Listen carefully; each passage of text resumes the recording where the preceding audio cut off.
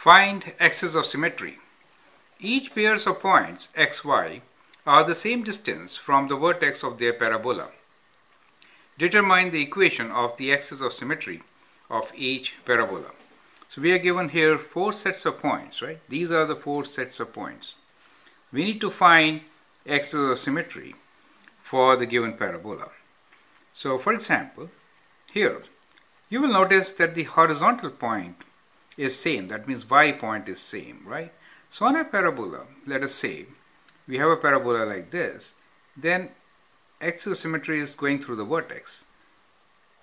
From the symmetry, we know these points will be same distance from the vertex, right? So that is what is given to you. And we need to find axis of symmetry. Axis of symmetry is the mean value of the x points. Do you see that? So we can find axis of symmetry as x equals to, add these, divide by 2. Minus 5 plus 11 divided by 2. That is 11 minus 5 is 6. 6 divided by 2 is 3. So x equals to 3 is axis of symmetry. So like that you can do for all 4 of them. I hope you understand the concept and it helps. Thank you and all the best.